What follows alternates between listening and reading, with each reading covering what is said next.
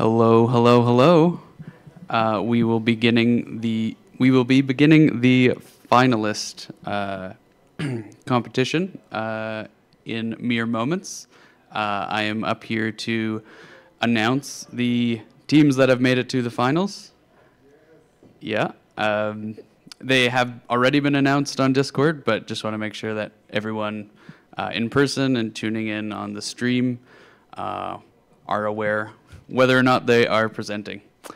We have the following team members that have made it to the finals. We have team number 2, team number 424, number 47, 51, 46, 420, 0, 28, 41, and 42.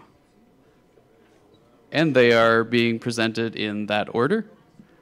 And so when you are next to present, you can queue up just over there. And we will be beginning with team number 2 shortly. Thank you.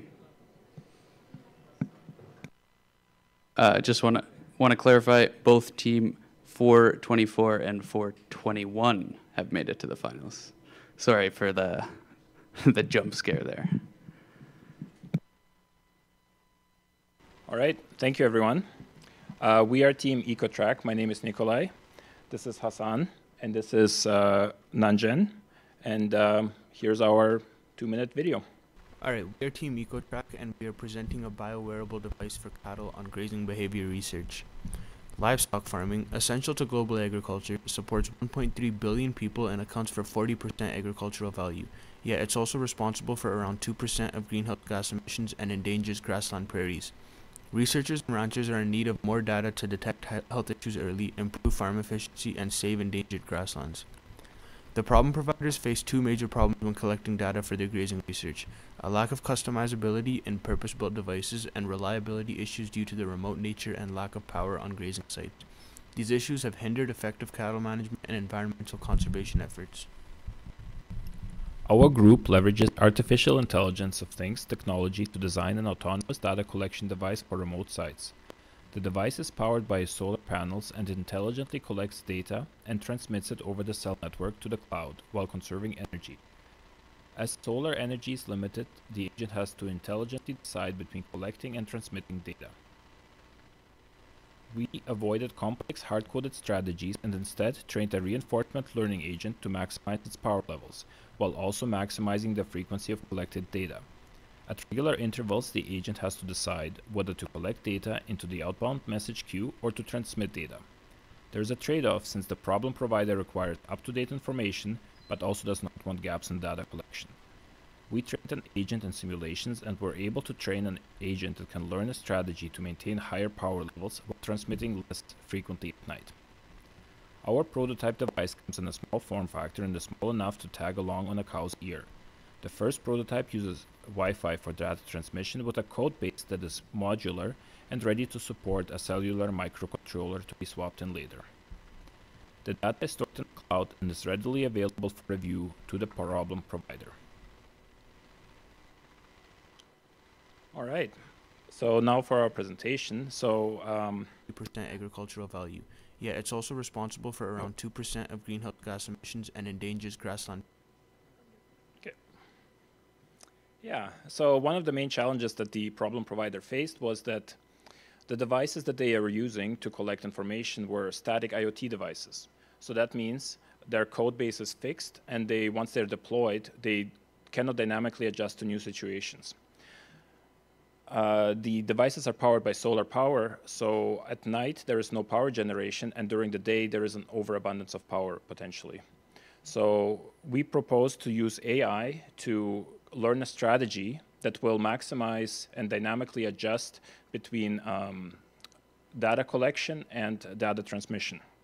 And we proposed to do that using reinforcement learning. In reinforcement learning, the agent takes an action that has an effect on the environment. Based on that action, it then changes the state of the environment, but it also takes a reward based or a punishment depending on the outcome. In our case, the reinforcement learning agent is our prototype, and it can select from one of 3 actions. It can sleep, which uses the least amount of power, but also incurs a penalty because it does not collect any data. It can also collect data and save it in the outbound message queue to transmit later, or it can collect and send data, which allows it to take all the rewards, but also has a very high power cost.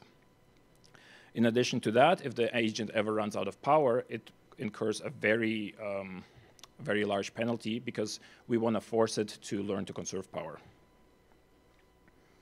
We were able to show that in over hundreds of days, the agent learns to maximize its own reward. That means that it can outperform the baseline, which is just a simple collect and send strategy. It can outperform it by about 25% because it collects messages and then stores them and sends them later.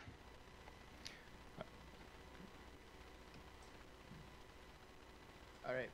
As for the live demo, as promised, the device uploads the sensor reading data to the cloud, and then it's easy for the problem provider to visualize it all in one dashboard. We have the current GPS functionality turned off just because we don't get GPS signal in this room, but as we turn the device, you can see the accelerometer portion of the IMU on the TV. It'll change the accelerometer axes as we turn it and rotate it, and it also updates the battery.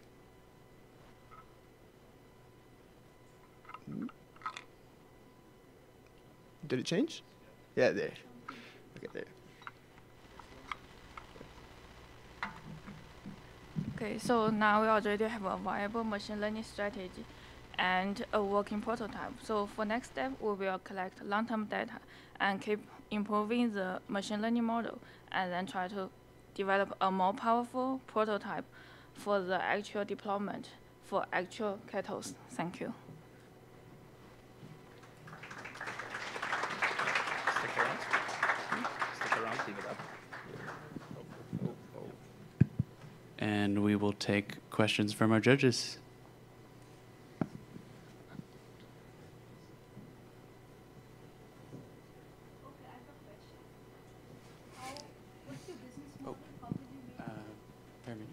You can use that if you like. Hi. My question is, how are you going to make money? What is the revenue model and the business model for your product? There's an estimated 1.5-ish million cows in Alberta, and a lot of them are actually out on remote grasslands. So a device like this could potentially keep the farmers keep track of their cattle. So the revenue model would probably be just a single purchase and also an ongoing subscription. And have you, because you have trained it for over 100 days, do you have some validation data about, talk to some farmers to find out over these 100 days if anybody is interested in this? This is 100 simulated days. So it was hundreds of days in simulations. Okay. Yeah.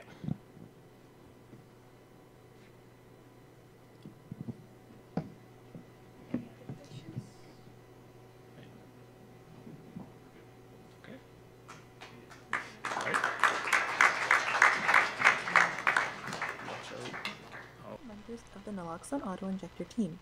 Over the past few days, we have developed a device that could potentially help combat the opioids crisis. But before I get into that, let's first understand what naloxone even is. With the emergence of synthetic opioids such as the commonly known fentanyl, there's been a sharp increase in opioid-related deaths due to their increased potency. Naloxone is a life-saving medication that rapidly reverses the effects of an opioid overdose, and kits can be found for free at most pharmacies in Canada. So this may beg the question, if there's already a solution in place, why should we care? Well, despite naloxone kits being released to the public in 2016, in 2021 there was over 80,000 opioid-related deaths in America, and this number has been consistently increasing since 1999. So does this mean kits aren't being used? Is the process too complex for people to use them? To address these questions, we created a time-adjustable device that's able to automatically inject 1 dose of naloxone to a person that is overdosed on opioids. So how does it even work? Upon turning on the device, a 30-second timer begins counting down. If the user taps the touch sensor on the outside of the device, increments of 15 seconds are added to the timer until the user taps the sensor again, pausing the countdown to resume.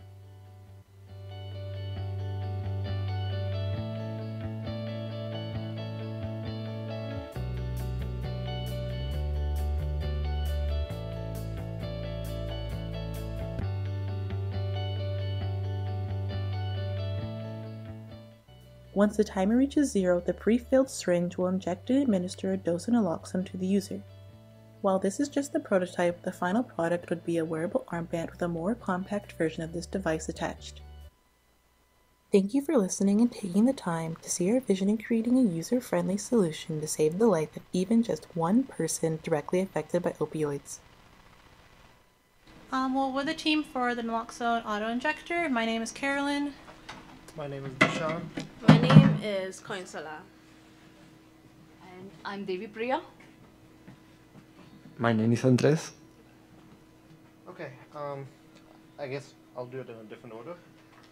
Right here is the prototype. We have Arduino connected to a OLED display. When I turn it on, the OLED display starts a timer of 30 seconds. It is incrementing down 1 second at a time. Right here, we have two servo motors. What they do is one of them injects the syringe into the person, and then the other one injects the plunger down. They had to be adjusted in terms of how far they would be going, and after that they pull them back up. It will work in about 3 seconds. So that was the initial injection. The second is putting the plunger in, and then third, it pulls the injection out. So as you can see, it's pretty quick. I put delays into the actual different steps because it needs some time for the naloxone to go into the person.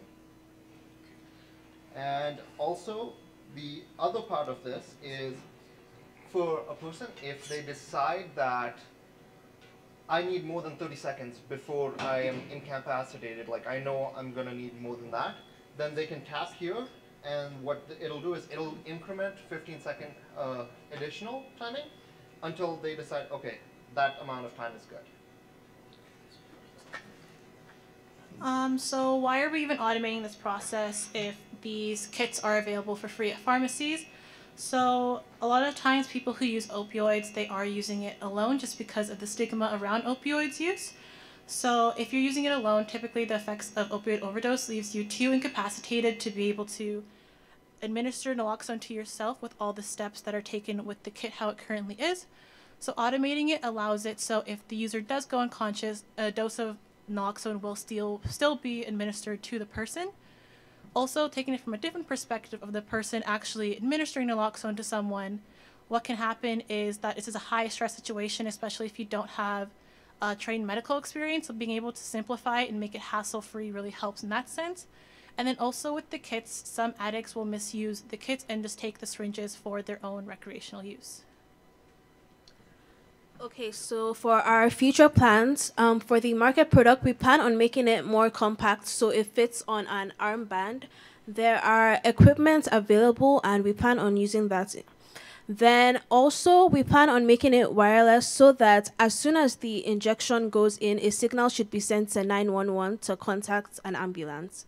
We also plan for the device to have a sensor that would record the heart rate or the breathing rate of a person so that automatically it detects when a person is overdosing,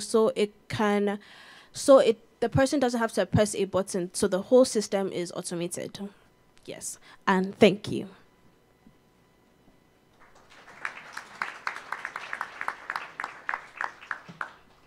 Okay.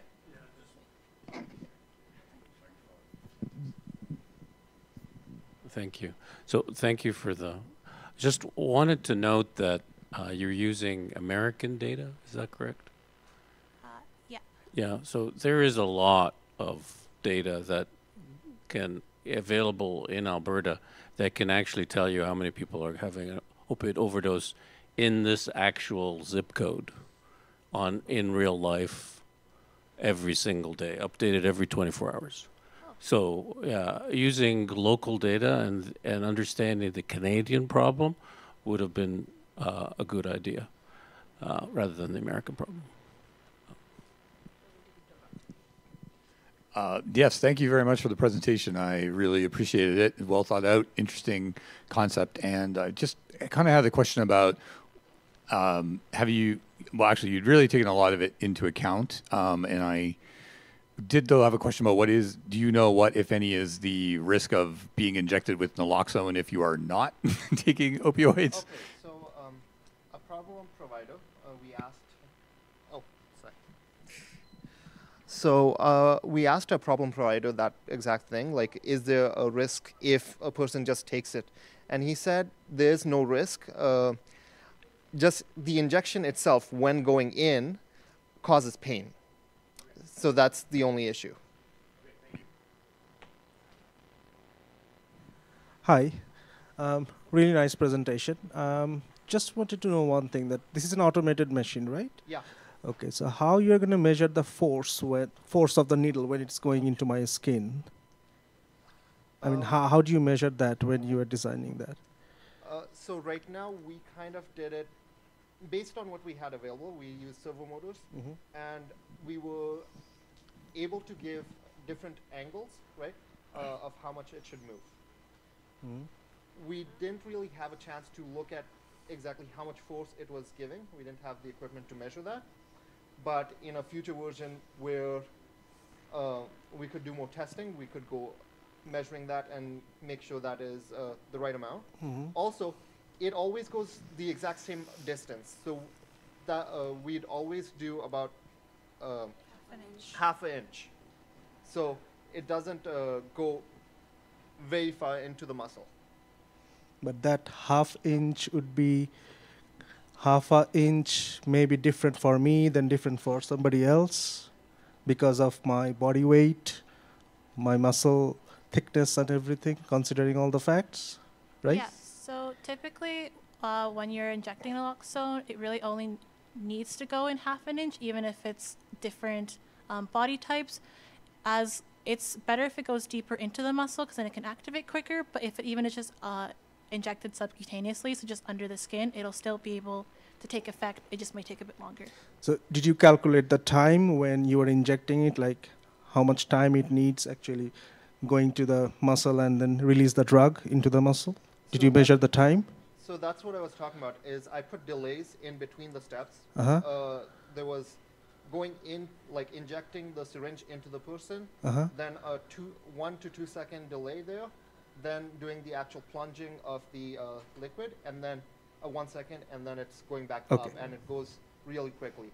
With the syringes that the naloxone kit provides, they actually have the ability, so when it goes all the way down, it actually pulls the needle up by itself, the syringe itself right now.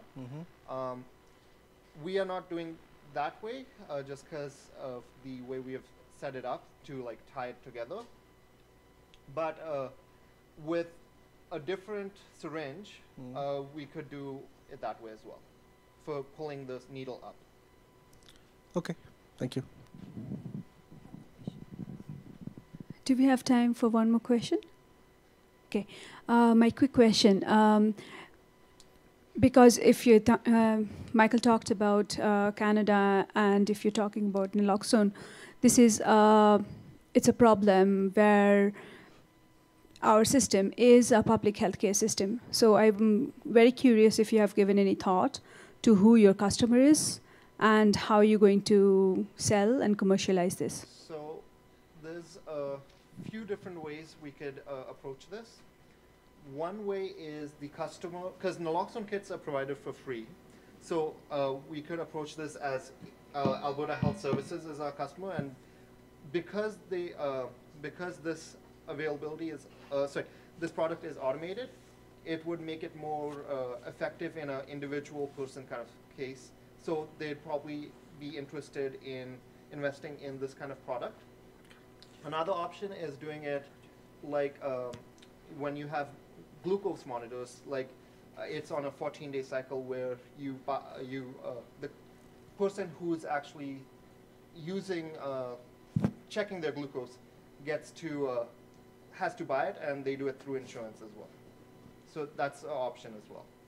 Okay, so this is a medical device type 2 because it's injecting into your body. It would require clinical trials, so that would require you to be working with a doctor or somebody. So have you had any consideration or talks with your problem provider about that? Since it's in a typical naloxone kit, each dose is 0.4 milligrams per milliliter. And then we want to just do one dose because in a naloxone kit you do 3 doses of a smaller concentration. So we need to work with doctors to be able to see what's the highest concentration that we can give that's going to be able to reverse the effects of opioids but not cause any additional harms to the person if we inject at a higher concentration in just one dose. Okay, thank you.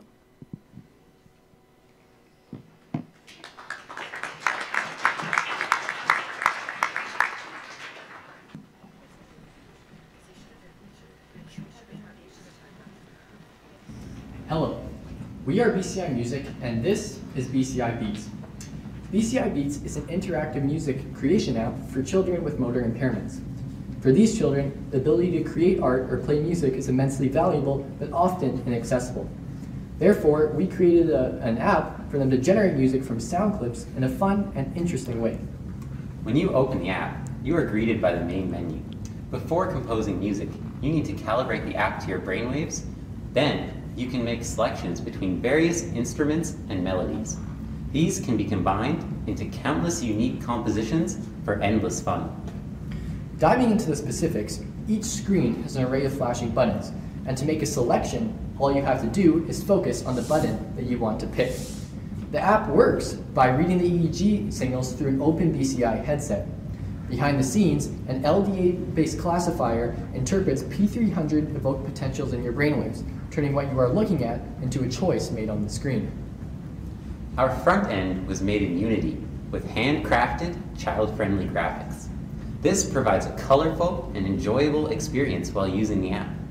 While many music apps are geared towards advanced users and have dull interfaces, we focused on producing an accessible and engaging experience for the kids who use the app. Through our partnership with AHS, we hope to deploy our app in hospitals around the province. Ultimately, our goal is to enable everyone to explore their passion for music. Okay, awesome. So now that we've done our video, we'd like to just jump right into our live presentation here. So as the video said, to use our app, we start with the training phase to calibrate our model, and Kai will speak a little bit more about that. Here we see Caden is going through the training phase. So first we will see one of these spheres will be highlighted for him, and he is going to be focusing on this sphere. And now we're going to see all of them light up. And so at this point, we're reading in his brainwaves, and this data is going to be used to train the model. Now, for demonstration purposes, we're only running through one training run, but in a real-life scenario, we would have more training and incorporate offline data as well to have more accurate predictions. Okay, awesome. So now that training is done, we're on the Choose Your Instrument screen. And this screen, we like to have a little bit of audience participation. So if anyone here wants an instrument they want to be picked, maybe raise your hand. Okay, right there in the black shirt. All right, on the screen, instruments on the screen. Okay, seeing no other hands. Oh, bass? Okay, we'll go with bass. So now we're going to get Caden to focus on the little circle above the bass, and that one should be picked.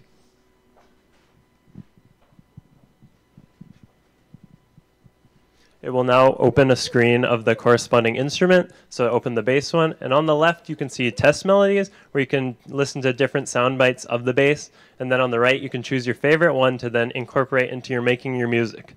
And I really like number 1, so let's go with that. Okay, so now we can listen to the sound clip that we chose. So Caden's going to focus on the play button there, and we're going to turn the volume up. Is the volume working? Okay.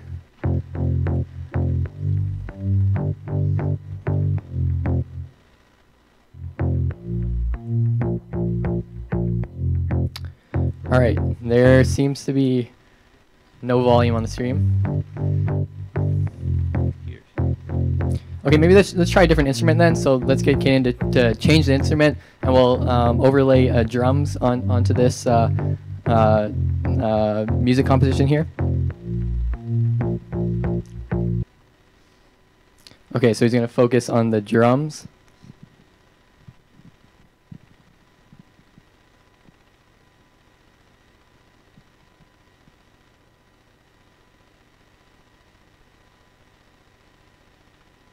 And this screen will be set up similar to the bass, as you can test the different melodies on the left, and then you can choose your favorite one on the right. But the difference is this is now overlaid on the previous one to combine your music, which you can then hear afterwards.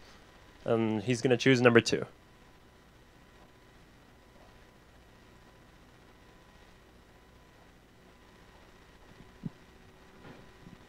Okay, so let's hope the audio works this time with the drums.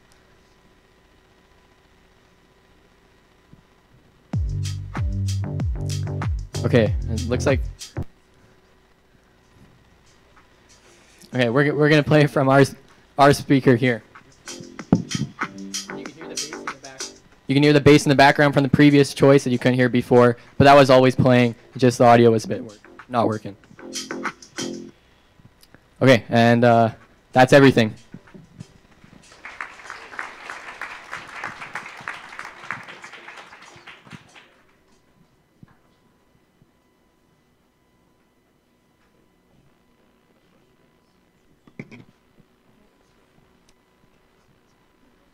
Okay, I guess I'm going to ask a question. Is this a project or is this a company idea? If it's a business idea, who are you selling to and how will you make money? Sure. So I'm going to say it's a little bit of both. The idea is that our problem provider, Hossein from the Alberta Health Services, he wanted this to be deployed in his hospital. The original idea was not to sell this for profit around, across the world, but initially for his hospital, for the kids in his hospital. So that's what we're working on right now, and we hope to deploy that. Eventually, though, the way we signed our IP agreement and stuff was that it has the opportunity to expand, and that can be worked out once we're there. But the initial idea is just to get those kids in that hospital with the ability to use this app. And so everybody's going to be wearing like this headset in order to do that? So they actually have specialized hardware at the hospital. This is what we have to use for the demonstration purposes. But it's a lot more, the ones that the kids have are actually a lot more comfortable and work very well as well.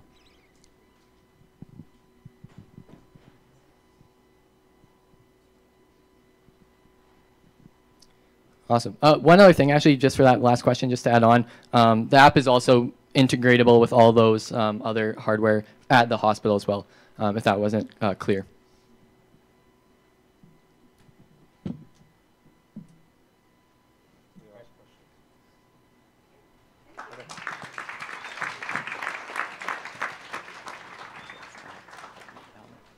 Hello again.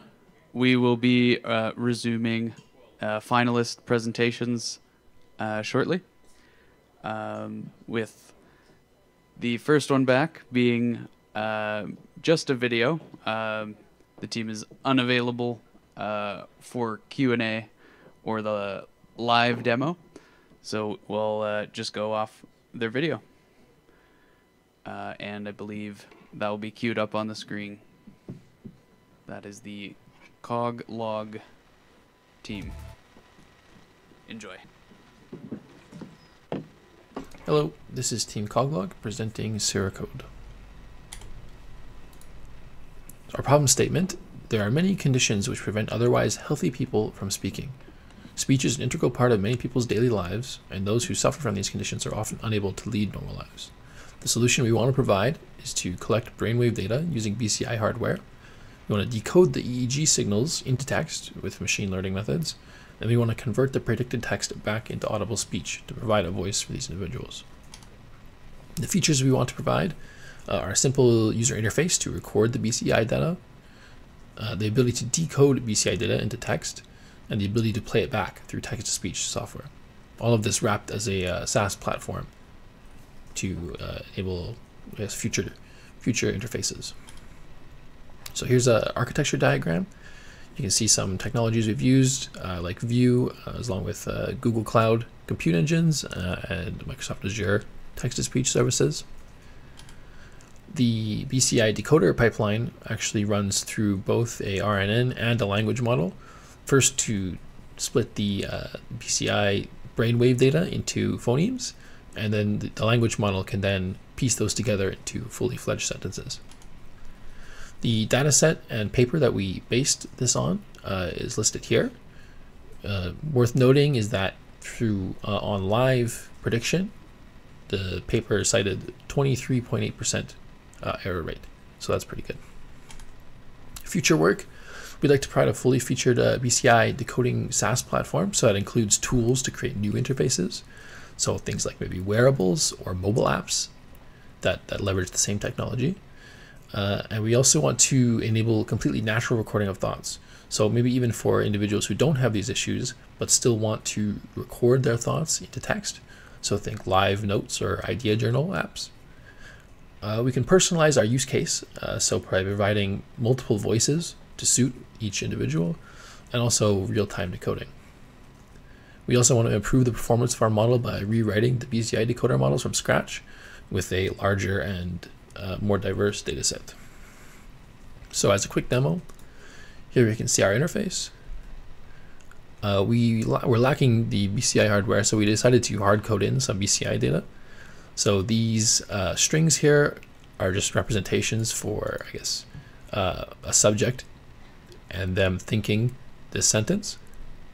So we can select one and we'll send it through the service. The word means it won't boil away easily, nothing else. And we heard the text-to-speech playback. So that was transmitted up to our machine learning model, decoded, turned into text, sent to the text-to-speech, and then streamed back to the browser. So that's it. Thanks.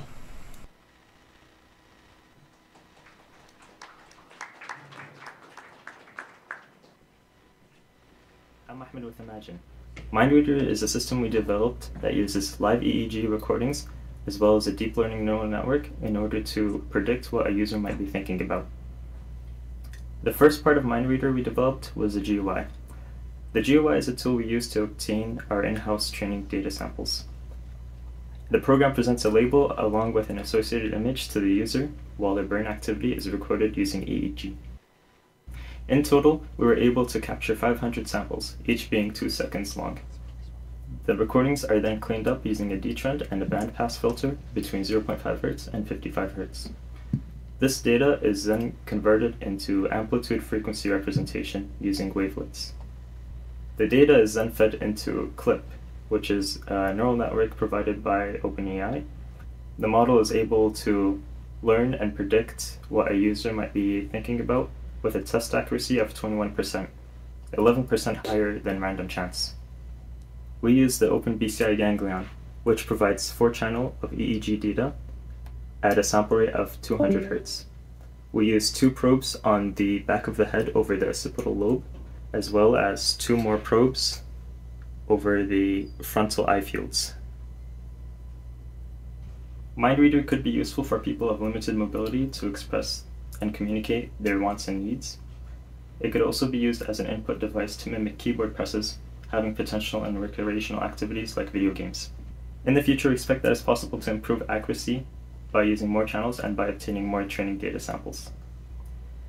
We want to thank the organizers, the volunteers, the mentors, and the sponsors of natHACKS 2023. Our project is a hackathon project, and you can find more information about it in the description. Thanks for watching. Hello. So we'll begin our presentation. I'm Tony, this is Ahmed, that's Nikhil, that's Arman, and this is Steven. So yeah, as you saw in the video, our general project is converting an EEG signal into an image. During the hackathon, we were able to create a prototype where it converts an EEG signal into a word. Specifically, it's able to guess out of 10 objects what object you're thinking about, and with 20% accuracy. So, you know, that's better than 10%, which is randomly guessing. And yeah, so during our hackathon, we came up with a few challenges. First of all, while we're reading the papers on like how EEG signal is converted to images, we encountered that a lot of the data sets these papers used are using 128 channel EEGs. So just as a reference, this EEG, which is $600 to $700, has 4 channels. So yeah, you can imagine the price of those EEGs. Not very accessible to like a university student or maybe like a less funded lab, right? And so what we did was we created an app that can create our own data set, and we use that. So it creates as you saw in the video, actually, Ahmed was recording some data. It pairs EEG data with an image you're looking at and the word of the image. So like, car or something. And we were able to, during the hackathon, only get 500 samples. That's 50 samples per object, which is extremely small for a machine learning data set.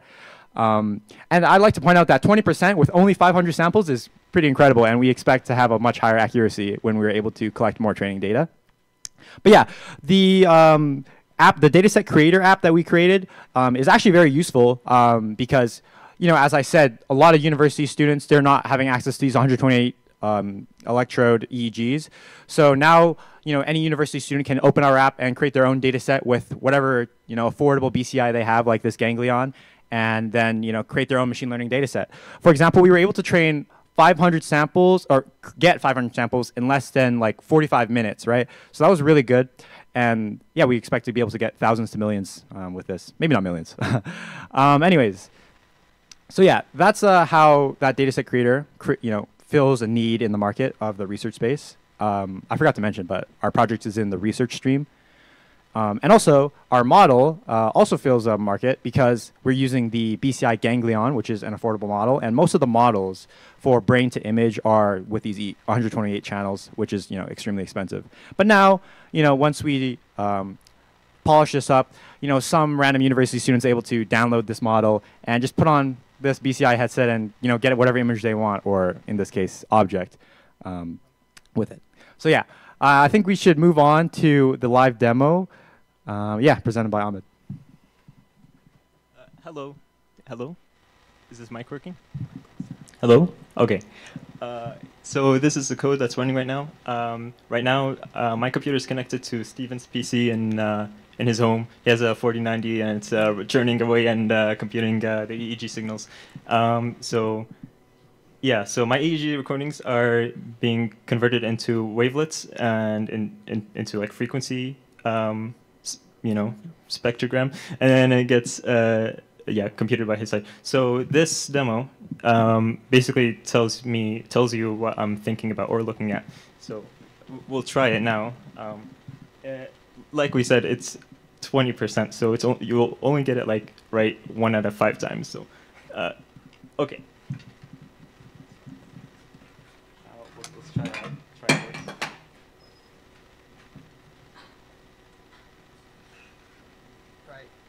So something about our model is that it considers like associations between ideas. So as you can see, like airplane and car are usually associated together because they're close to each other in, I guess, like idea space.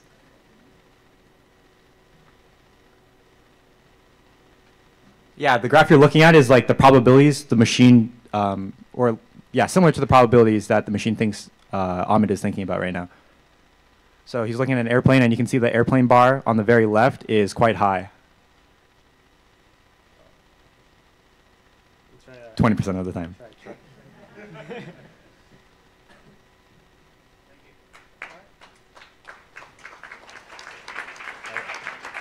Any questions?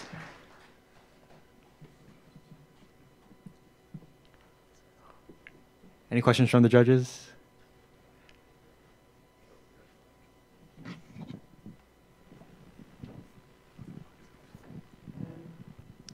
Hi, thanks for the presentation. Just a quick, simple question for a few more details. How do you plan on improving the accuracy? Yeah, so we're thinking more like electrical probes would definitely help. Maybe also higher sampling rate, and also definitely more training data. We only did 500 samples, and that took 20 minutes. And we probably need a lot more than that to get good data. Yeah.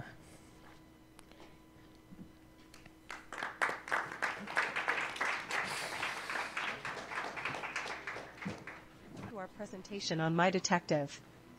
We are Creators 2.0, and we are excited to introduce to our innovative project at natHACKS 2023. Let's explore how our app is setting a new standard in AI-assisted interrogation and emotional analysis. We built My Detective using OpenBCI for EEG data, GPT-4 for intelligent questioning, and a responsive front end with JavaScript and React. Our backend relies on TensorFlow and scikit-learn for robust emotion and lie detection. We have successfully gathered a substantial dataset comprising over 200 distinct data points, culminating in an impressive test accuracy rate of 87%. Which school do you go to? Oh, I go to University of Calgary.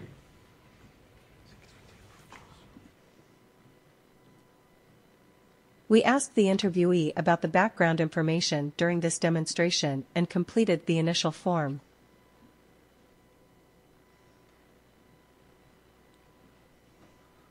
Go presentation first.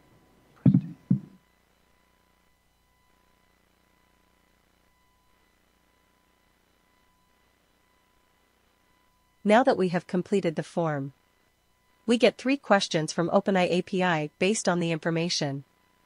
The interviewer asks one of the questions. We analyze EEG, speech, and facial expression data. The data suggest whether the interviewee is lying or not and his or her emotional state. Based on these data and the response, the OpenAI API generates the next questions. This repeats.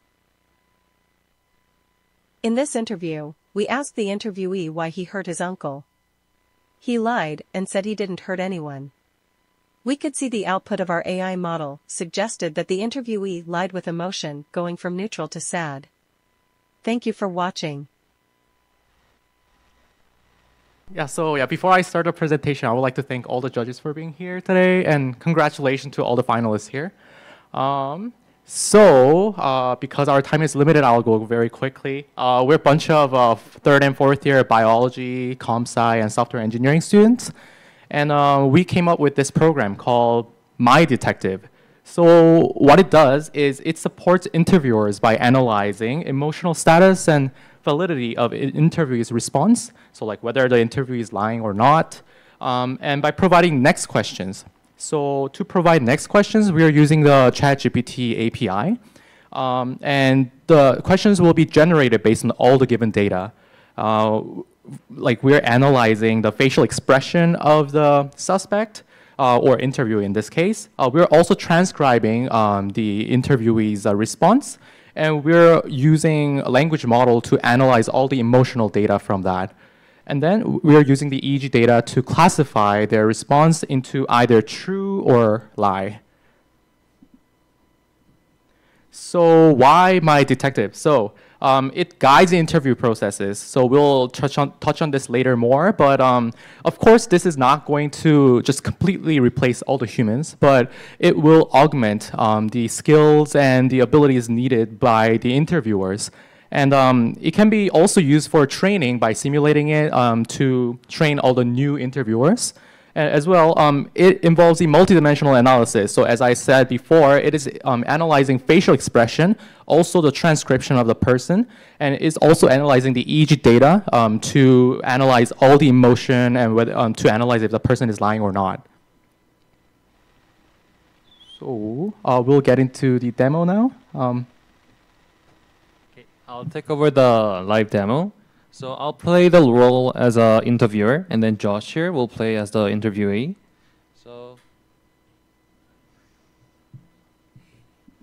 So first thing I want to do is to... Are we good now? Yeah. So first thing I want to do is to feed GPT or Chat API about the case, about the background of this interviewee, so it understands better about this person and the case, and then give us better suggestions of the questions. So I'll just fill it out really quick.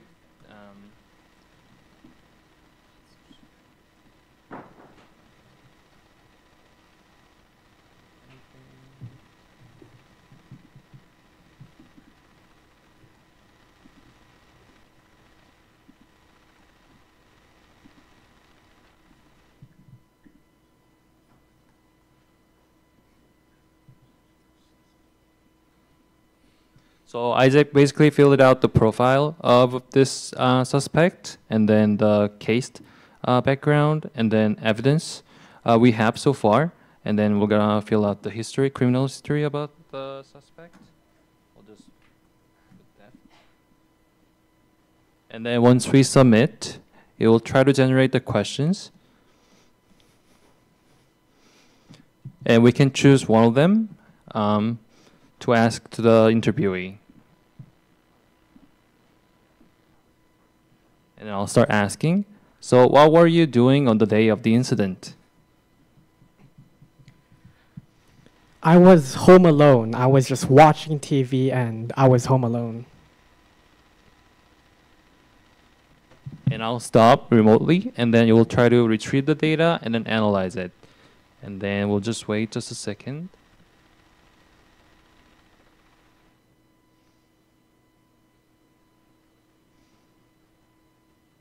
Yep, now we have the emotion data, transcribe data, and then the lie or truth or lie using the EEG. And then we can see the sequence of the emotion, how it changed from fear to neutral.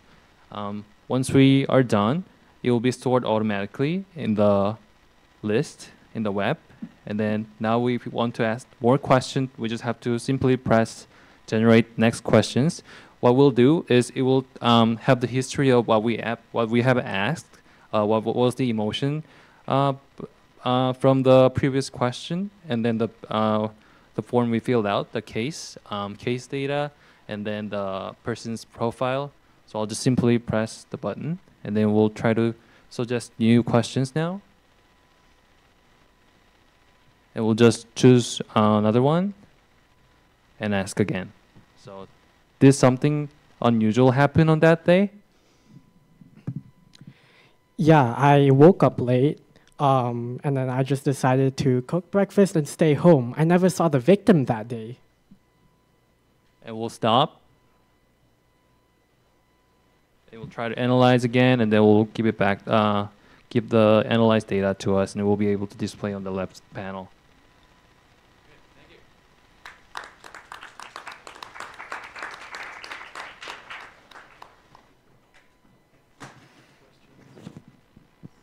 Yeah, so any questions?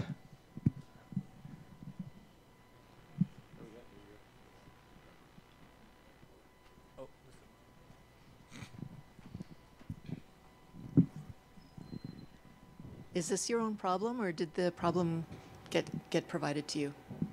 This is our problem. Yeah, we spent we spent almost like 2 days thinking of the idea, like brainstorming. Like we had a lot of headache, but yeah, we came up with this idea, and then we just didn't sleep, and then we just dived in, and yeah. And have you done what kind of market research have you done to investigate how this could be used? Have you spoken to people in the field, or?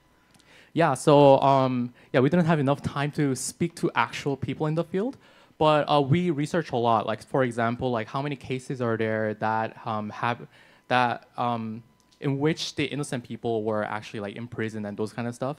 There were some cases, but it was the statistics were not very online, so we couldn't find it. But this could be used in in many situations. So for example, in the very obvious one is a police investigation, obviously. And the second one would be the airport security interviews. And the third one would be also, because this is looking at the emotional data, like facial expression and the speech, we could also use this in the psychological institutes or like those who need help with those kind of problems. So yeah, and this is very cheap as well because like ChatGPT API is like relatively cheap, so it'll cost like around only $50 to generate almost 5,000 pages full of text generated by ChatGPT. So yeah, that kind of stuff were the market research that we did, and yeah, there was no alternative like similar to this product. So yeah. Thank you.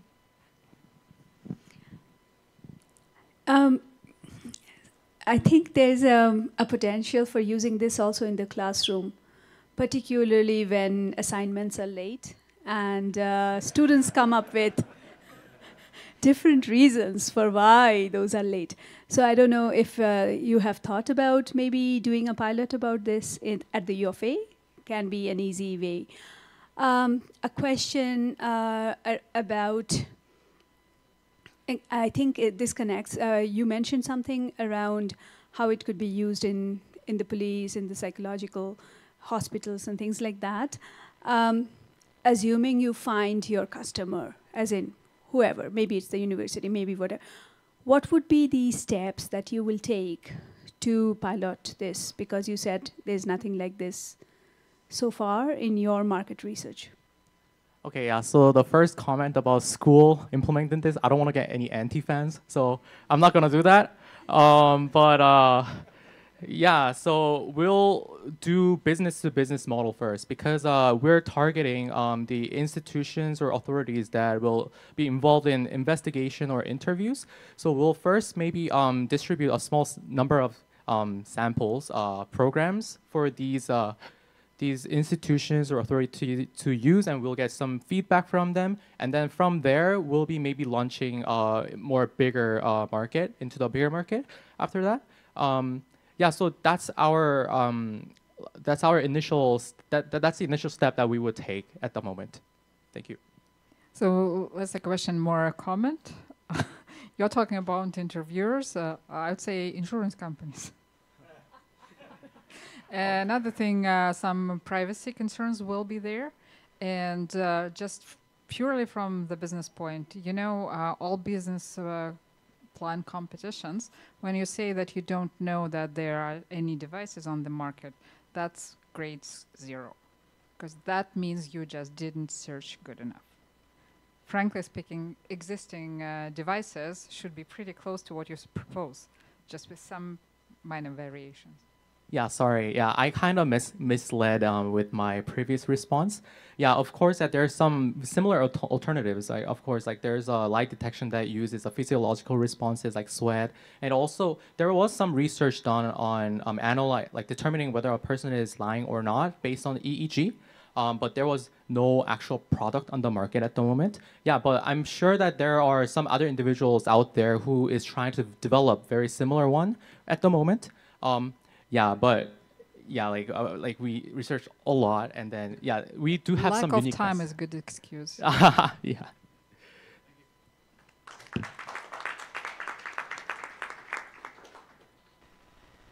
Hello, everyone. Is this? Yep. Okay. So my name is Khurram. This is Abhishek. We are both a PhD student at the University of Alberta, and we work on reinforcement learning. More specifically, we work on algorithms that can learn very quickly, so in minutes or seconds as opposed to hours, from an online stream of data, so while you're interacting with them. And when we saw this hackathon, we thought about, well, maybe we could try our algorithms on the EEG data stream and see how well they work. So this is what we're going to present right now.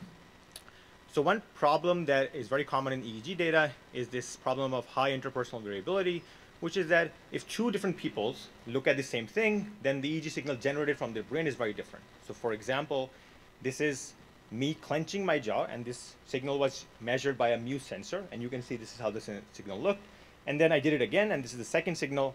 Now Abhishek, my partner, he did the same thing, and the signal looked drastically different for his case.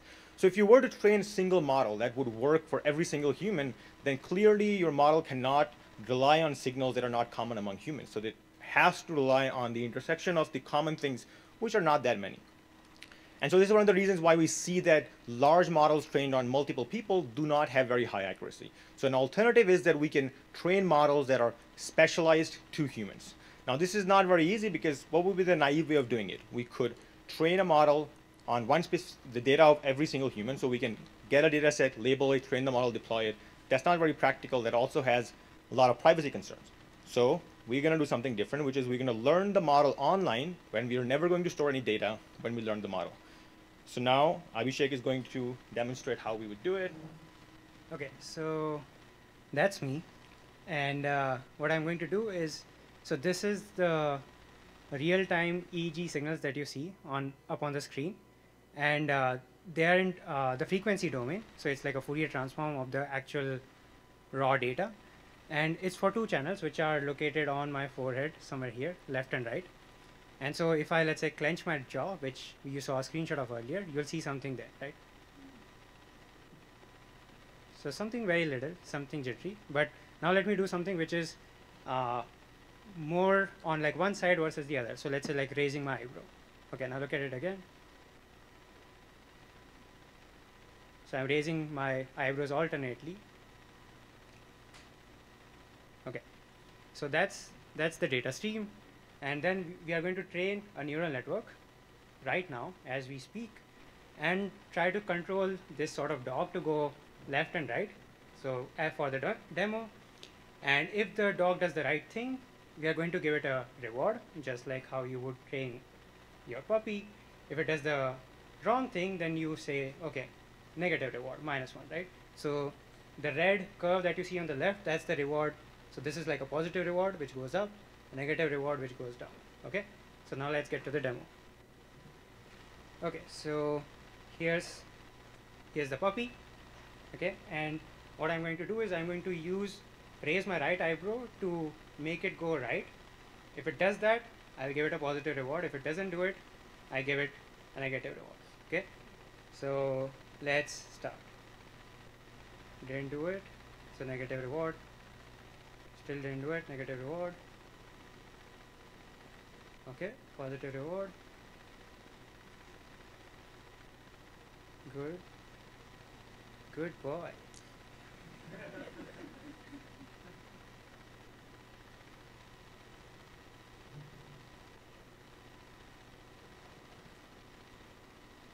Okay, so now I think it's sufficiently trained, so I'll leave it, and now I will just okay. Good boy.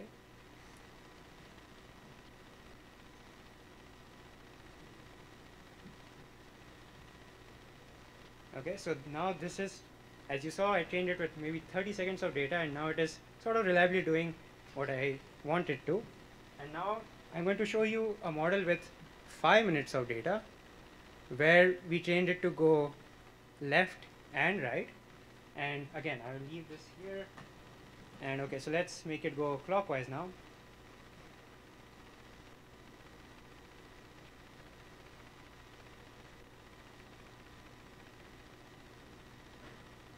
And the other direction.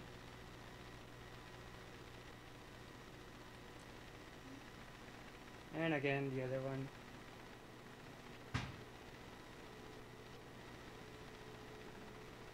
Okay, and so now how it is done is what Khurram will tell you. Yeah.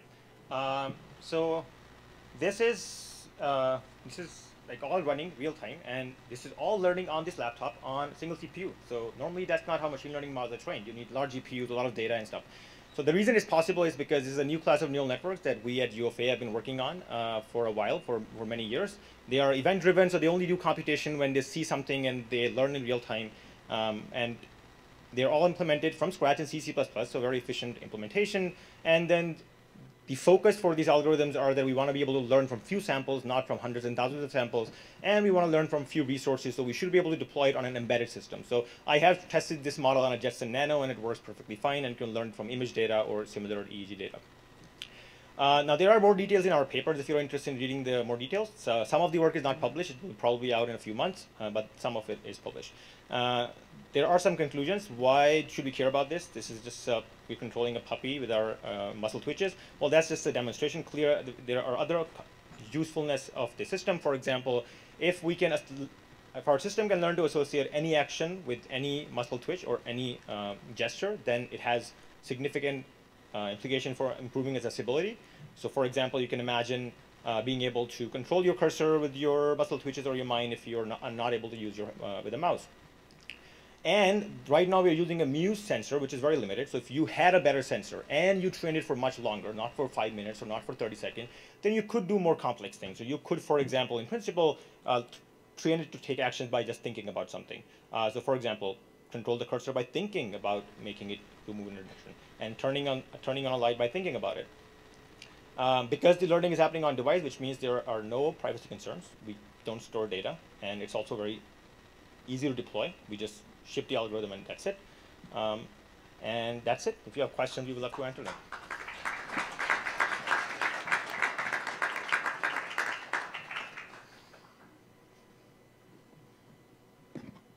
Okay, I can start. What would be, this is a very cool technology indeed. I liked it. My question is, who will you sell it to? Who is going to want to buy it?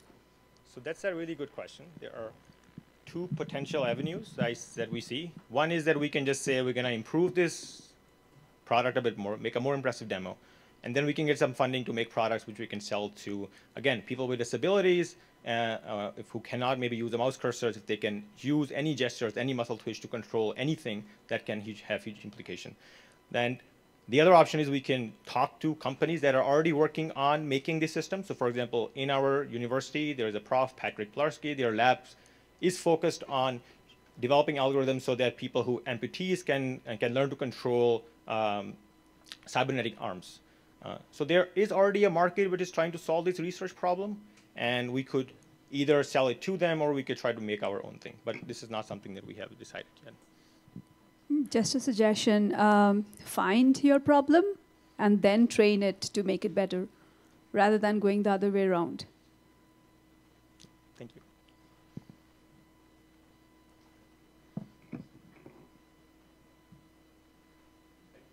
Thank you.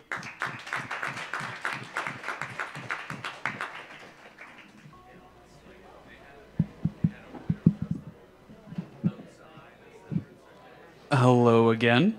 We will be resuming the last finalist presentations shortly. Only 4 remaining. We'll start off with a virtual team, and then 1 team joining us from our Calgary site, followed by the last 2 in person. And I believe we will be playing their video. Okay.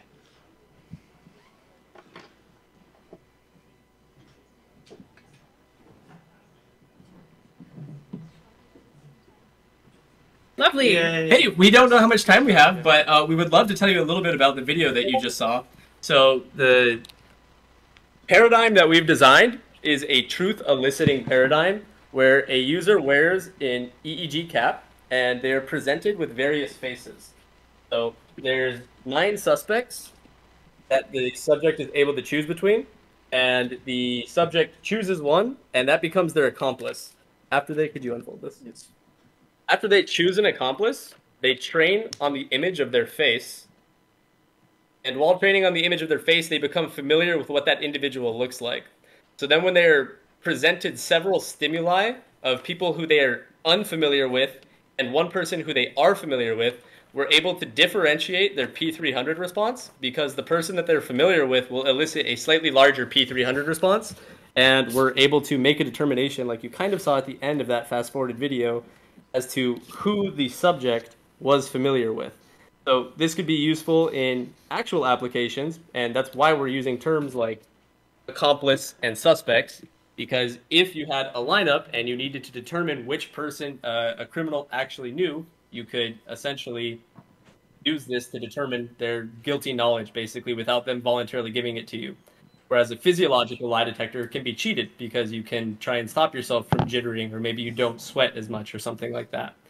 Unfortunately, we didn't know we were going to present, so our live demo is a bit too far behind. It takes about 3 minutes to run a full trial, so I don't think we'll be able to get through with that. But we could at least show you what the intro looks like, since you couldn't really see that on the fast-forwarded bit. You want to explain, Stephen? Yes. Additionally, due to our lack of preparation, the size of the screen is currently incorrect.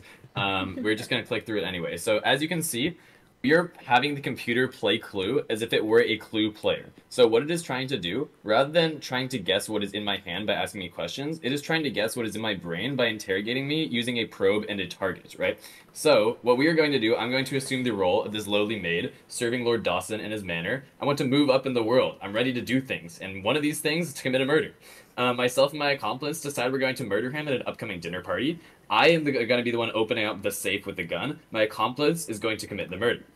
So, you, as the judges in this case, were we to have enough time, would be choosing one of these provided images, and they are randomized in the sense that none of my partners know which image is which. I would study the face for a few minutes, again, skipping this since we're low on time, but that's what we did in the video. And essentially what's happening here, is we're crafting a story that I begin to associate with this image of my accomplice. Now, I'm in custody, and what is going to happen is I'm going to go through a trial where I see this face, which is the target, and the P300 classifier is going to compare my response to this image versus my response to all of these different images, find which one of these is the most similar to this, and that's how it knows who my accomplice is. So to just show you what the actual trial is going to look like, the 10-second countdown.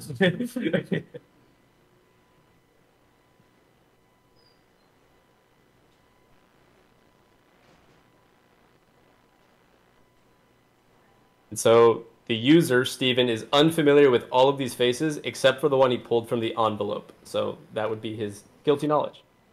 So Maybe while we're he's training, if we do have any remaining time, we can answer some questions. that would be awesome. This model should be trained in about 2 minutes. So what is your accuracy rate? So with 7 suspects, we achieved an accuracy of about 80%, and that's with 2 minutes of data collection. So 2 minutes of data collection, 7 subjects, 80% accuracy.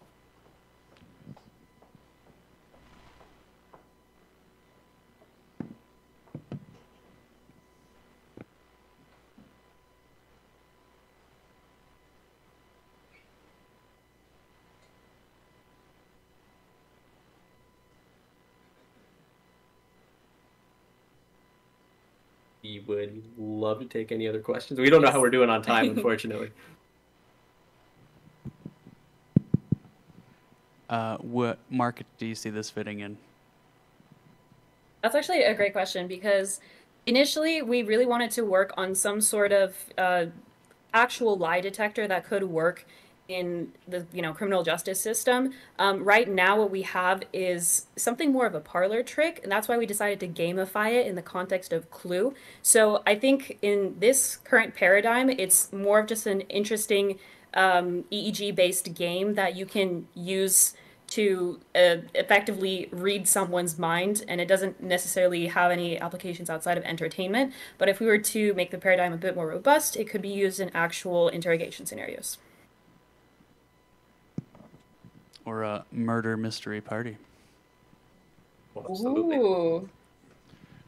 Do you see any health? Would it be potentially for,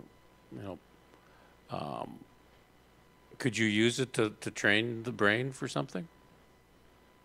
So the P300 is primarily an output-related system. I mean, we're not using it for feedback in any way. The other uses of P300 have been medical in nature. So most famously is the P300 speller, which is it allows people with tetraplegia and paralysis to control a keyboard by basically using a similar paradigm where they stare at keys on a keyboard, unable to move their hands to control that keyboard. And as images are flashed, they're able to determine that a P300 was flashed when the user, when a T was flashed. Therefore, the user was probably looking at a T. And that allows people with amyotrophic lateral sclerosis or multiple sclerosis or tetraplegia to be able to type with a keyboard, for example. Aside from that, we haven't explored any medical uses. All right, thank you.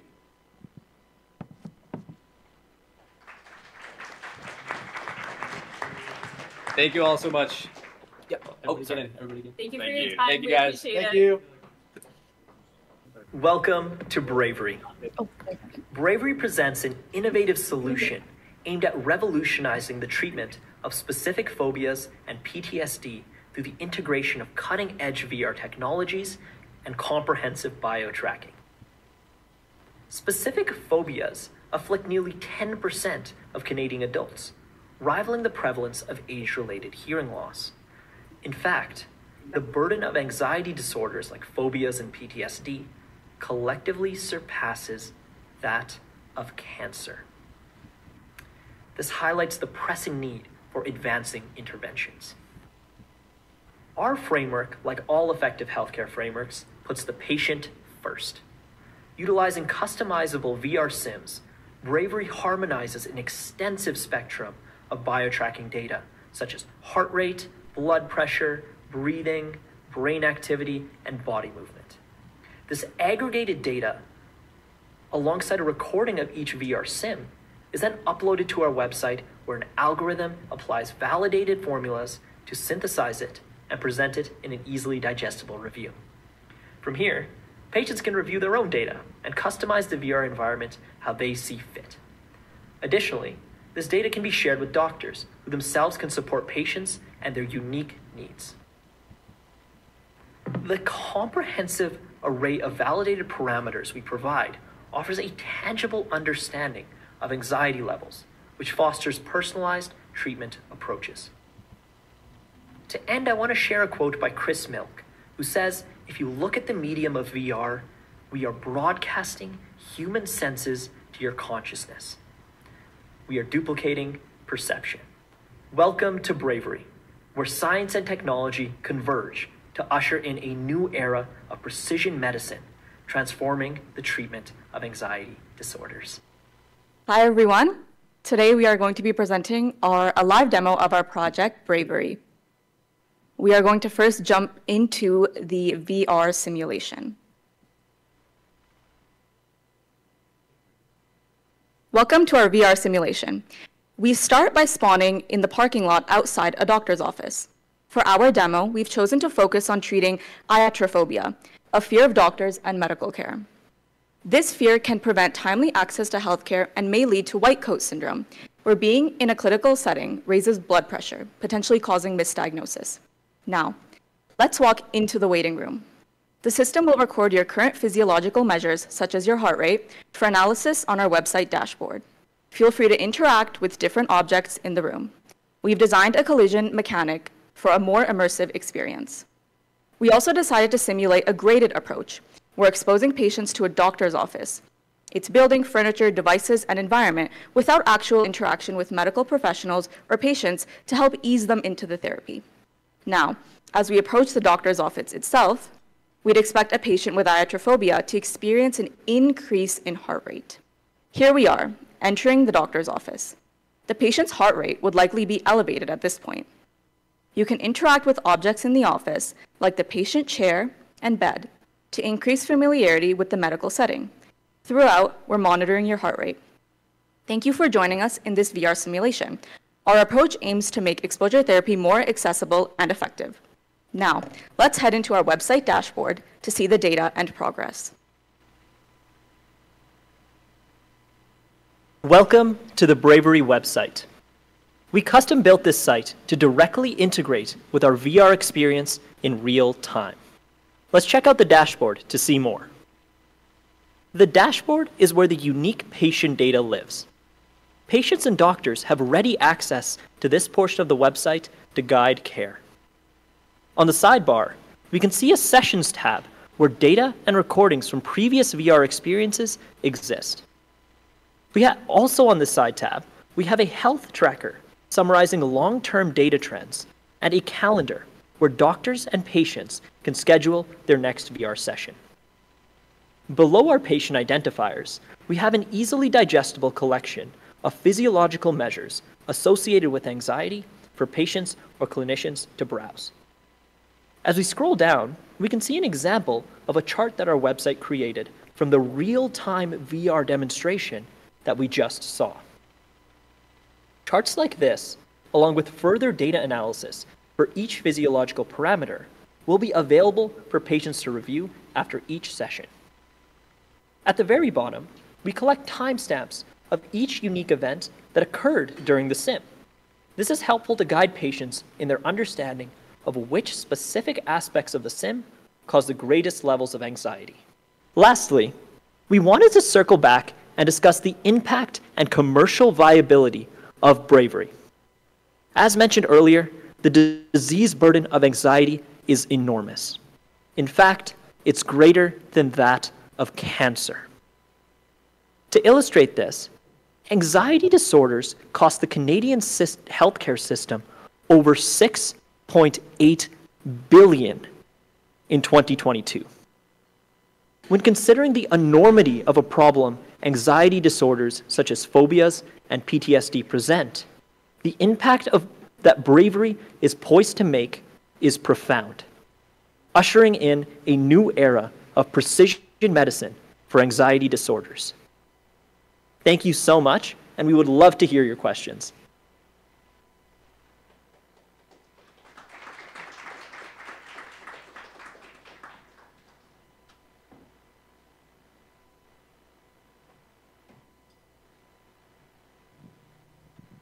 Thank you for presentation. Just wanted to, if you could clarify how you're measuring heart rate, blood pressure, and a few of the other I can parameters. actually speak on that. Thanks. Right. So we actually measure heart rate using the Muse, which collects PPG data. And that actually is an LED that responds to changes in blood flow during the systole and the diastole. So essentially what happens is during the systole, when your heart is contracting, blood is being pushed out of your arteries, and essentially you get increased amounts of blood flow. And that's actually detected by the LED. And this will actually be detected as peaks. So within the actual graph that you get in the PPG, you can look at the different peaks and you can find the frequency of the peaks. And through that, you can calculate the heart rate.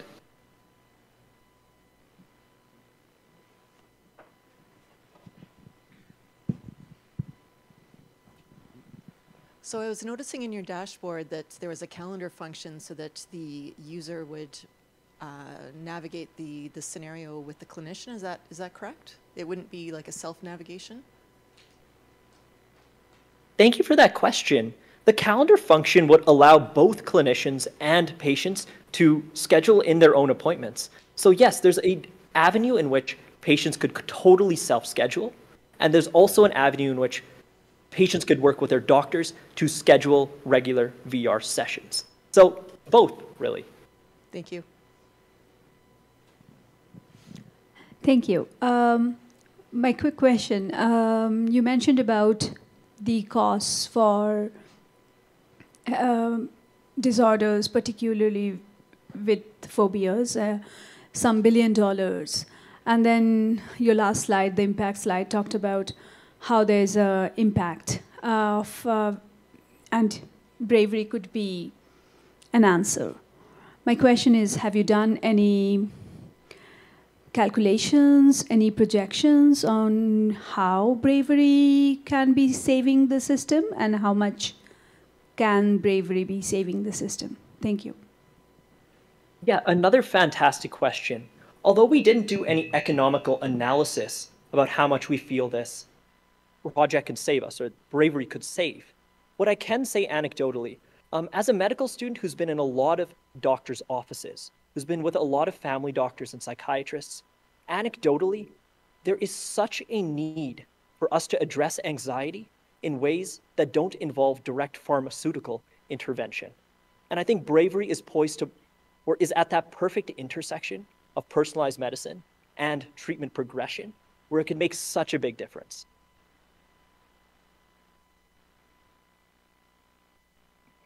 Thank you. Thank you.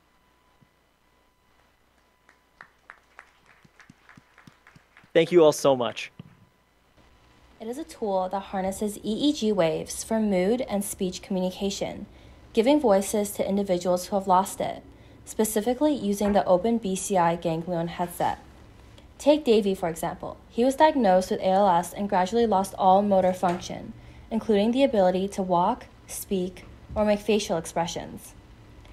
There are many disorders that impact motor neurons across the entire body, impairing speaking and motor control. A lot of patients report that they feel their identity and self-expression is hindered with diagnoses that impair their independence. This is where NeurAscribe can help. First, we utilize mood detection as a basis for text prediction and also as an indicator for the listener to convey tone. Then the user's imagined movements will be detected to allow users to perform word selection hands-free. NeurAscribe uses 3 main models. In general, we have EEG models for mood detection and imagined movements, and 3 categories of text prediction models. Mood detection was trained by testing users' reactions to images and categorizing them to negative, neutral, or positive. Each of these 3 moods corresponds to a specific language model, which proposes words that better matches the user's emotional state. This makes sentence creation more seamless and efficient. Finally, our 3rd model uses EEG waves to make selection of word choice hands-free. Users are told to imagine moving the word block up, down, left, or right to choose their selection. In general, NeurScribe aims to help people like Davey to communicate and gain back their sense of identity and independence. This tool can be harnessed in daily communication, recreation, and clinical settings to improve individuals' quality of life. Thank you.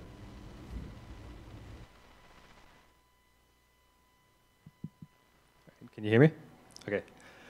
Hello, everyone. I am Harrison, and with me is Rose, Elvin, Kevin, and Hillary, and we're the team behind NeurScribe, a hands-free mood detection and text generation tool.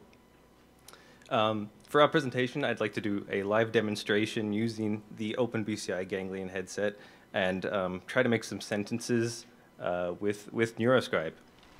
So the first thing that I have on screen is a previously generated sentence, which was using brain signals. So it detected that I was in a negative mood, I guess stressed, and the sentence that I generated, or that ended up being generated, was "only says has thing I say see," which isn't you know, a super legible sentence, but with further training on the direction detection algorithm with EEG data, we'll be able to have much more accurate sentences.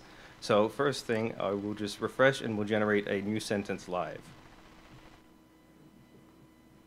So the first thing it does is, using the EEG headset on my head, it detects the mood. Again, it detected negative. And what it does is, at each time point, so every 2 seconds, it suggests the 2 most probable words that would come next in the sentence according to the language model associated with the mood. So I guess because I'm talking, it's still grabbing, it's taking actions. But at each time point, you have 4 actions. Up and down select the top and bottom words. Left refreshes the words and shows you the 2 next most probable words. Sorry, I'm stuttering here on the screen with him, my. And if you think about moving the block to the right, then you move on to the next word. So while we have a lack of training data, so our machine learning algorithms aren't super accurate, I will demonstrate I'll just quickly demonstrate what it's like if you have more accurate responses using. Yeah, just wanted to make a comment. The reason we initially just wanted to do EEG straight to text, but the literature and what EEG can do, we've noticed that imagined movements, they have pretty concrete brain areas associated with them, like the premotor cortex or the superior temporal sulcus area. So it's more concrete to use EEG as movement and selection tool rather than straight text to speech or EEG to speech, which is why we decided to go this route, to make something that is plausible and not just theoretical. Sorry, I've got shaky hands here. Touchpad is not great when you're nervous. Right there? Okay. Okay, so what this does is it allows us to just use the keyboard to input instead of using the headset. It still uses the headset to detect the mood, however. So if I refresh, it'll detect the mood. And now it's using the neutral model. So at this point, it suggested 2 starting words, so it can use type or then. I guess we'll see what we can get. So we'll start. These aren't great starting words, so we're going to refresh them and try to get 2 more useful words. Oh. So we'll do school.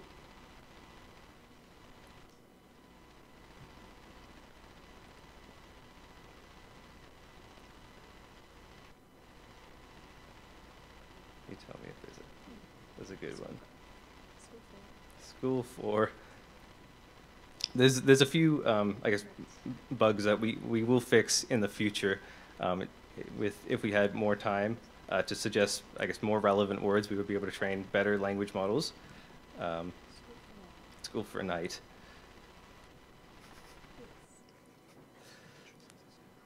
Difficult is a relevant word. Life. Difficult life.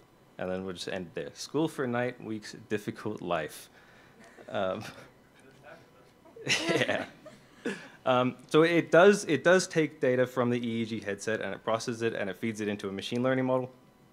The downside right now is just we do not have enough training data, but given enough time, we would be able to train data, improve that accuracy, and have more correct directions and decisions. Thank you.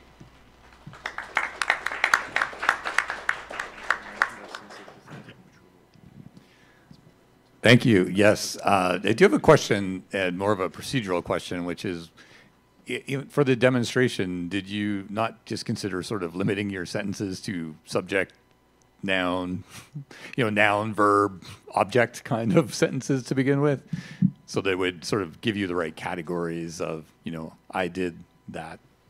So in the earlier demo, it detected a negative mood, and when it does detect a negative or positive mood, the sentences do make a lot more sense because it will reflect positive and negative words such as happy, joy, and then negative sadness. Don't words that make a lot more sense. Since this is using the neutral model, it is bound to make less sense because it's a combination of the positive and negative data together, and also just the training was just far too limited. We only ran 10 epochs for each model, which is really not optimal.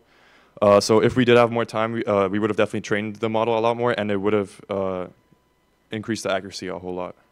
And am I right in understanding that then the goal of having the model become trained is that it does sort of allow a person using it to communicate to, better recognize their mood, better know the types of things that they want to say, better perhaps know the people that they might be talking about, so that, yeah, okay. I see nods. That's.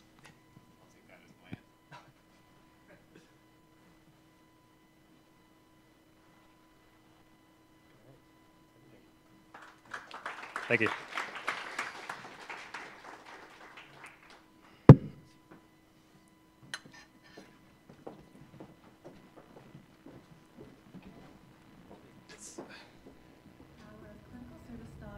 Quick identification of emergencies. Inspired by the incredible power of Clinical Service Dog for quick identification of emergencies, our team created Life Pulse Guardian, an AI-powered mobile application for the passive identification of heart complications. Our Life Pulse Guardian wearable device, in combination with our mobile app, can notify users of their need for medical attention before they themselves realize its necessity. Ensure that the nodes on the Life Pulse Guardian device are positioned as shown. Connect your Life Pulse Guardian device to the app, and once connected, hit Start. Here we can see that the user's real-time ECG data displayed on this graph. It appears that the user's health is currently in good condition. Let's find out what happens when we take database ECG data from a person with a heart condition and input it into the app. The database's data is processed by our machine learning model, which determines the user's heart health. An irregular heart status may indicate underlying conditions such as arrhythmia, or even an increased risk of a heart attack in the near future. From here, the user may call a specified primary contact, or, in emergency situations, the user has direct access to appropriate authorities. Life Pulse Guardian, in its accessibility and convenient design that can comfortably be worn under clothes during daily life, has the potential to revolutionize heart condition detection as well as heart emergency response. Stay connected, stay protected with Life Pulse Guardian.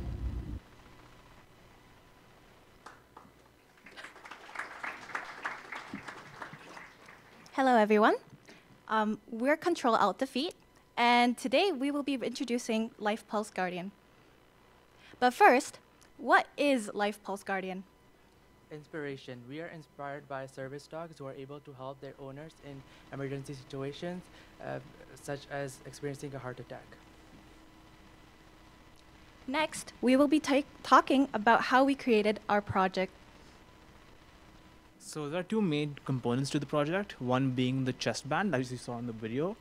And this contains an ESP32, which is a microprocessor that has Bluetooth support, which connects to the EXG pill, which is a biopotential sensor, which can track your ECG data. As well as we have the Android app component of the data which does the processing and the machine learning models as well. Due to the inability to ethically induce irregular heartbeat patterns, we use a publicly available database.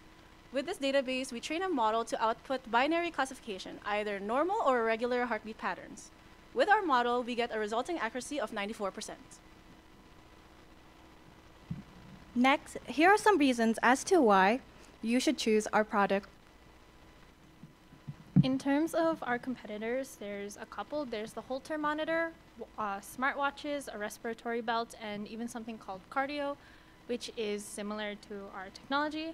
However, they mainly focus on monitoring and diagnosis instead of emergency detection due to regulatory and liability issues. We aim, that's our main focus, the emergency part, and we aim to break that mold. All right, so why choose us over those competitors? Well, first, our use of ECG data over PPGs, which is also common in similar technologies, is superior for ensuring the technology of our model. Secondly, our device itself is built for daily 24/7 usage and is convenient enough to wear under clothes. Real-time data processing that within our mobile app and model prediction is ideal for this sort of emergency detection due to the swift nature of the problem itself. Here are some possible developments that we could have had. Because the world of data is forever evolving, we would always want to keep our trained model up to date. In terms of improved design, since this is a prototype, we'd like to be able to design the band so that it's more accessible for others to wear of all different sizes. In regards to our app, we would like to be able to send notifications and alerts to either loved ones or people of their choice, as well as a designated contact list instead of having to manually type it all the time. All right, thank you so much for watching our presentation. Just really quickly though, I'd like to show you all our wearable device in the flesh, if that's okay. Oh, no, Eden's giving a decline on that one. Sorry, folks. Maybe another time. At least you can see that our app is, I'm actually wearing it right now underneath my clothes. Yeah, really delivering on the promise that, yeah, it is able to be worn at all times. Anyway, just thought we'd let you know that it is indeed working. Any questions, please? Okay, thank you for that offer, but we'll imagine it. That's good. So yeah, I do have a question. So who do you envision this for? For just an average person? Do you people with a history of heart disease? Who's your target market? Oh, gotcha. Okay. Yeah. So yeah, we do believe that this device would be most useful for users who have the possibility of experiencing an emergency complication. The 24/7 availability of the device itself lends itself well to the ability to detect these complications at any time. So yes, definitely users with. Oh yeah, I'll pass along to Kate here. Hi. So. I work at a seniors home, and so they still use pagers, just like the button on the wrist, and often the residents forget to wear the pager or something happens, and if something like that happens and they're not wearing the pager, if they're wearing this device, then it can send an alert to one of the managers or emergency services so that they can get help right away instead of waiting and exacerbating the problem.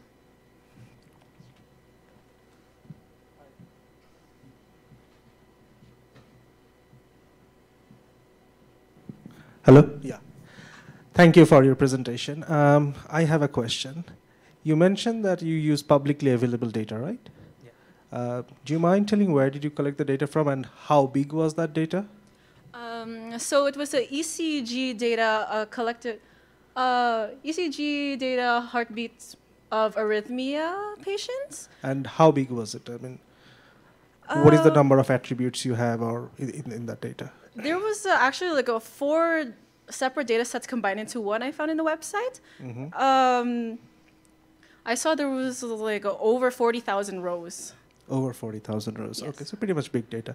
And you use the binary classification model, right? Yes. What type of classification? So I converted the any of the rows that said normal, I could change that value to 0, and anything that's not normal, I change it to 1. No, I was asking in terms of machine learning, what is the algorithm for classification? Oh, the algorithm. We use fully connected neural network. Logistic regression. Logistic regression. Okay, thank you.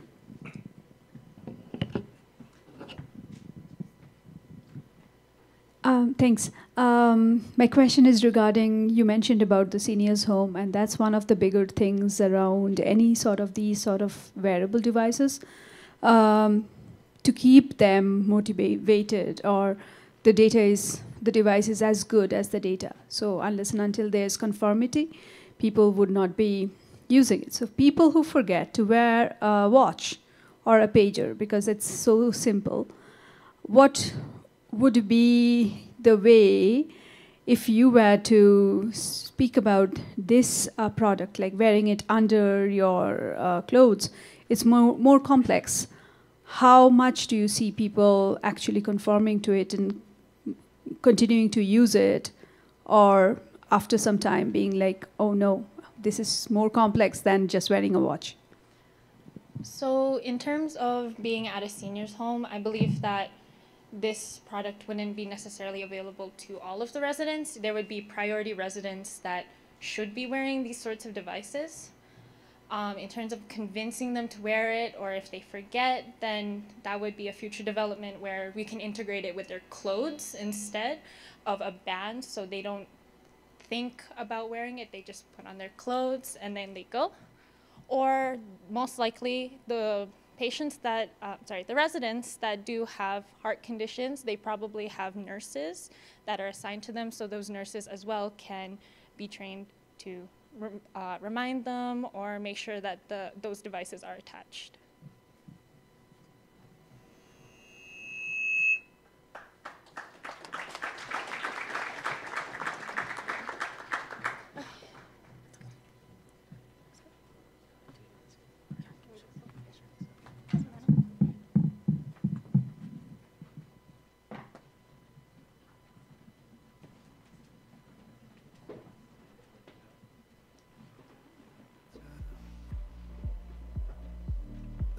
Of your good side, I start wondering how I could make it last a little longer. Say you wanna fix a problem. All right, that was quite exciting to see all those finalists. I'm sure you are all eager to know who placed in the top and received the prizes. We'll be compiling that, and we'll be beginning the closing ceremonies shortly.